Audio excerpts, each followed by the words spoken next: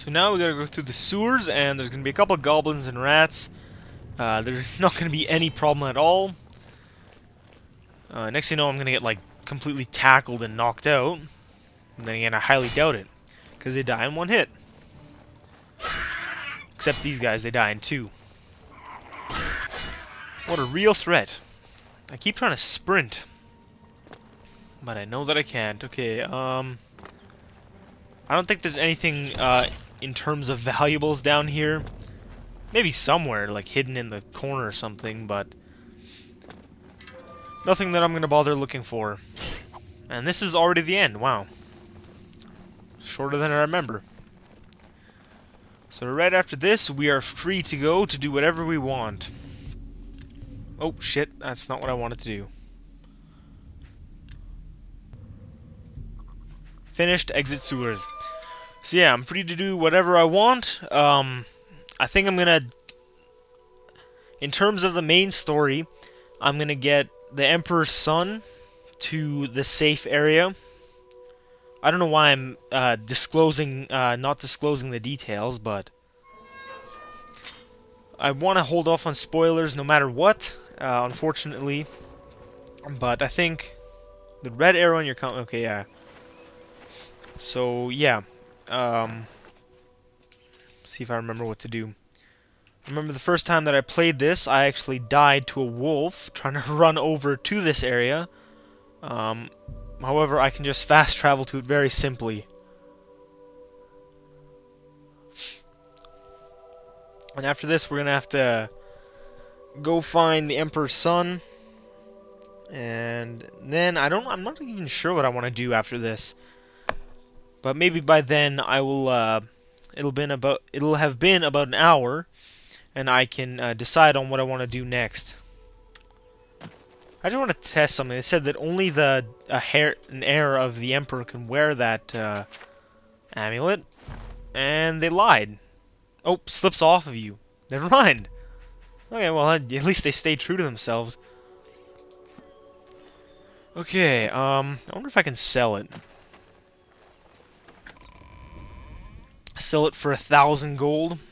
I kind of doubt it, but I don't know why they'd put a value to it if I couldn't.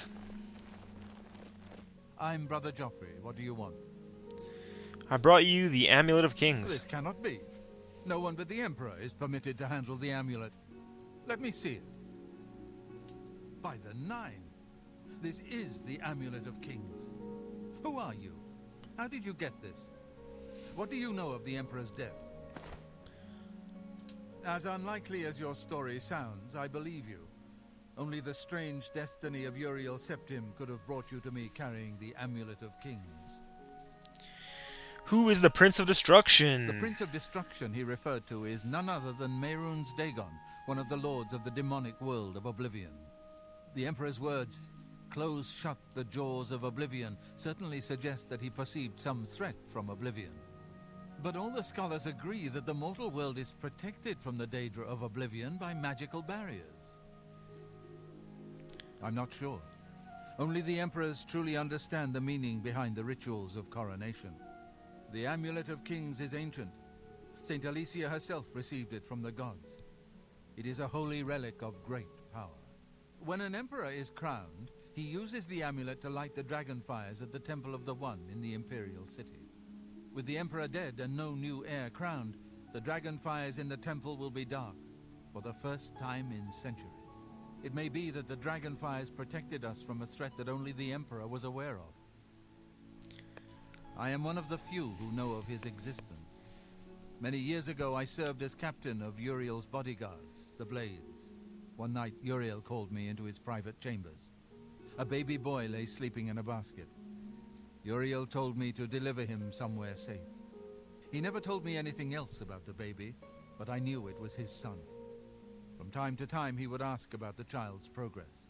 Now, it seems that this illegitimate son is the heir to the Septim throne, if he yet lives. Where can I find him? His name is Martin. He serves Akatosh in the chapel in the city of Kvatch, south of here. You must go to Kvatch and find him at once. If the enemy is aware of his existence, as seems likely, he is in terrible danger. And please, let me know if there's anything you need. My resources here are limited, but I will help in any way I can. Okay, so off to... I believe the town is called Kvatch. I always thought it sounded funny, but, yeah, that's just me. Maybe there's even towns in our world that sound like that. I would assume. I mean, we kind of live in a pretty big world, you know, quite a lot of towns and cities. Anyways, now that I'm done sounding like a closed-minded idiot, we're gonna head down to Kvatch. Oh, damn it. See, that's what I hated about this game, was the map scrolling. Oh, it's painful. Painfully slow. Nords are highly resistant to frost attacks, and they have a mighty shield power which protects them like armor.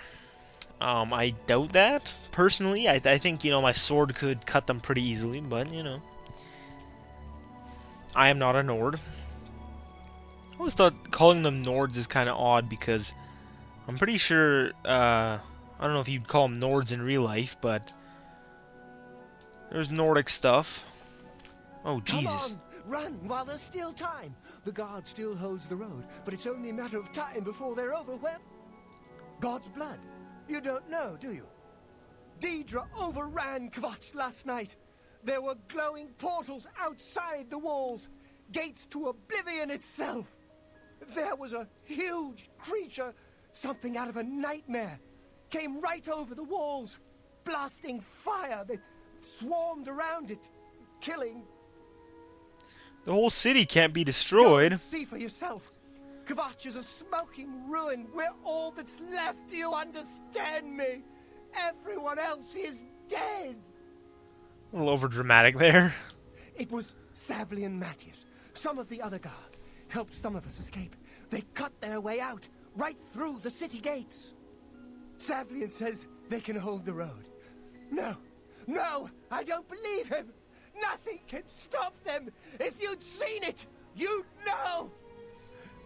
I'm getting out of here before it's too late. They'll be here any minute, I'm telling you. Run when you can. Alright, so there you have an excellent example of the voice acting and the animation skills of the team behind this game.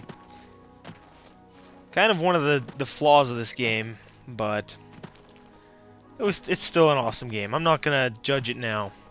I was gonna say something. Oh yeah. The thing that sucks about this game is I'm quite a fast reader, and in previous games, you know, I could read text, right? I could read it and quickly get it over with. However, here, you know, they have voiceover, and I'm not gonna talk while they're talking because that would just mix, and that would sound pretty stupid. So yeah, whenever I'm letting the story play out, I just have to kind of sit here, and sometimes I'm itching to read it, but then I realize that they're talking at the same time, and it would end up sounding very dumb.